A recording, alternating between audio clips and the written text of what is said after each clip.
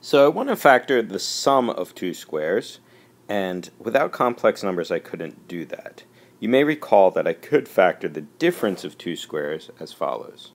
Using the difference of square formula, I note that 4x squared is the quantity 2x all squared minus 9 squared, and the formula tells me that's equal to 2x plus 9 times 2x minus 9.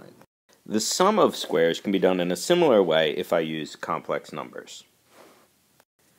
So this is equal to 2x quantity squared plus 9 quantity squared, which is also equal to the same thing except 9i, or subtracting 9i squared.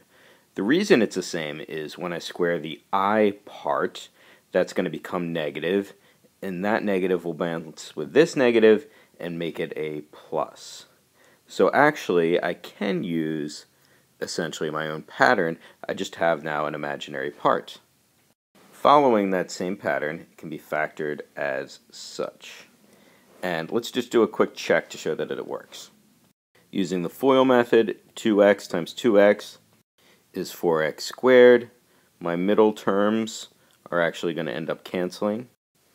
And my last term is going to be 9i times negative 9i, which is minus 81i squared.